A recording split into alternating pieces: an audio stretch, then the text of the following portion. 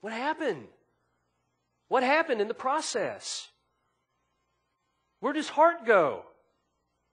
Did the Cold Water Committee come and put the fire out? You know who the Cold Water Committee are?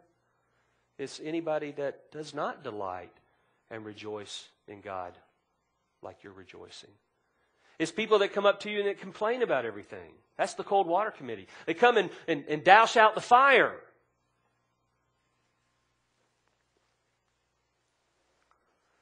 Well, everything begins right there. You must be a Christian. This is where it all begins. And there's only two types of people in the Bible. Those who believe and those who don't believe. That's the only two types of people. That's the only two types of people in the world. Those who believe and those who don't believe. But there's only one type of person or people that can understand the Bible, and that's believers. Believers are the only ones that can truly understand the Bible. Let me have you to look at that with me at 1 Corinthians chapter 2.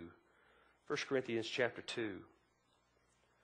And if you'll notice down at verse 9,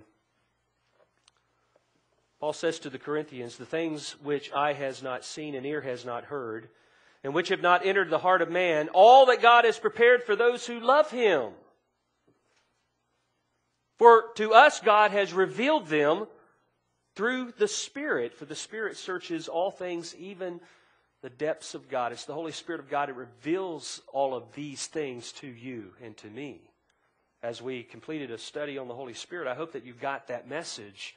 You've got that point that it's the Holy Spirit who is key to your walk, key to your understanding of Scripture, key to your application of Scripture, key to killing sin in your life. He is key. Key to having a correct attitude, key to delighting in the Word of God. He is key. And if you'll notice there that believers, they are the ones to whom God has revealed His will to. He says at the end of verse 9, for those who love Him.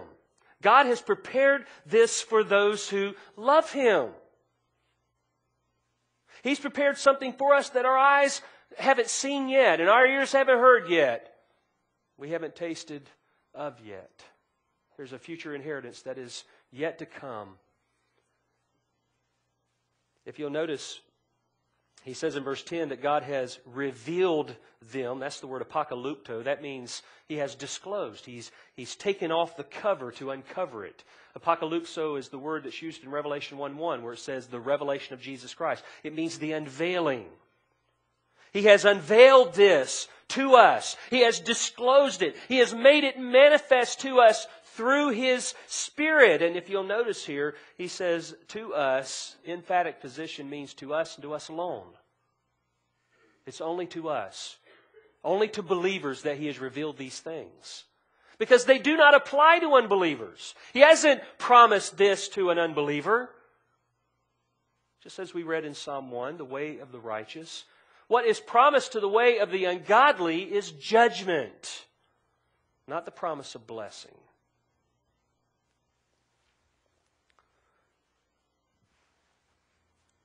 He says it's to us and to us alone.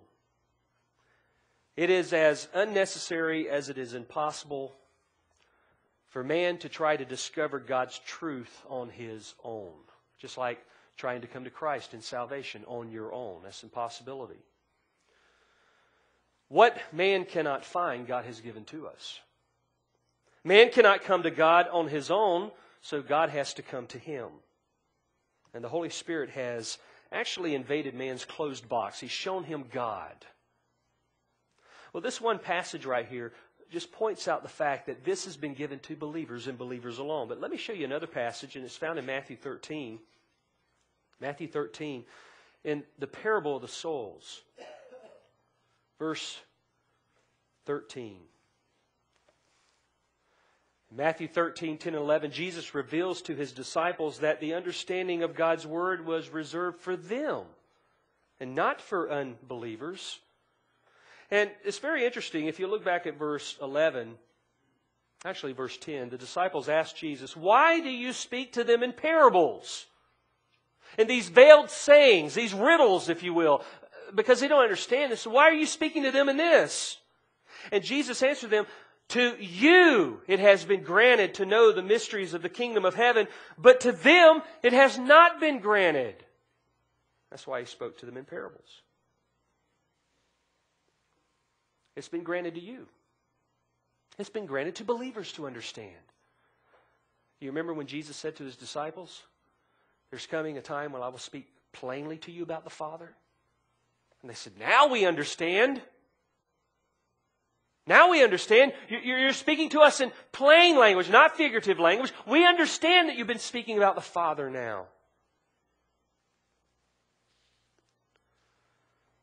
Believers are the only ones who can truly understand the Word of God. And that's why you have to be a Christian if you're going to understand the Bible. You see, because unbelievers cannot understand the Bible. You go back to 1 Corinthians chapter 2, if you'll notice some more of what Paul is saying there about believers and unbelievers as he makes these contrasts. If you'll notice down in verse 14, he says, the natural man does not accept or receive the things of the Spirit of God, for they are foolishness to him, and he cannot understand them because they are spiritually appraised. It's on a totally different level, totally different plane.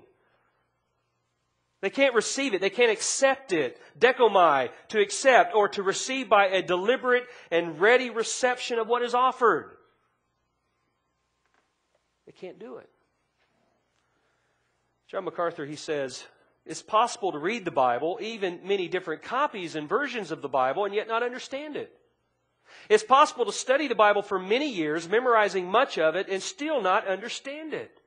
The scribes and the Pharisees of Jesus' day were highly trained in the Old Testament. Yes, they missed its central message. They completely failed to recognize the promised Messiah when He came and lived among them.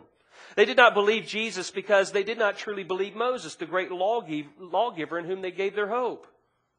They did not accept the things of the Spirit of God because those things seemed to be foolishness. And because those men did not belong to God, they could not understand them because they are spiritually appraised.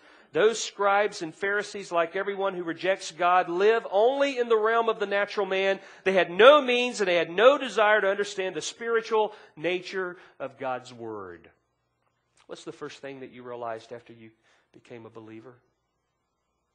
That now you could understand things, right? About the Bible.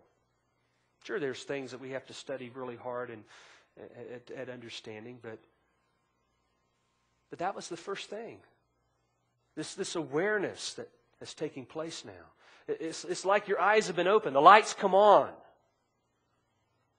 Steve Barkowski, he was a quarterback for the Atlanta Falcons, and he said this, for years the Bible was a dead book to me, like grits without salt. But after I gave my life to Jesus Christ, it became alive. I saw the Bible was God's way of talking to me.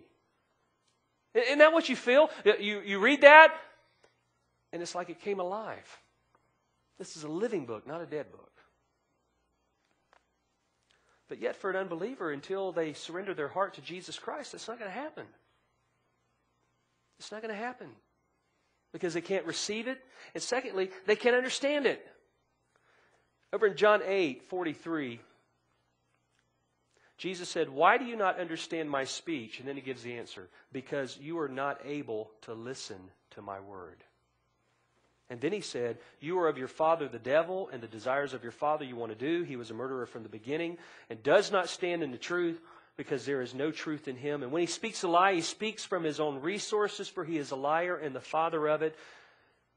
But because I tell you the truth, you do not believe me.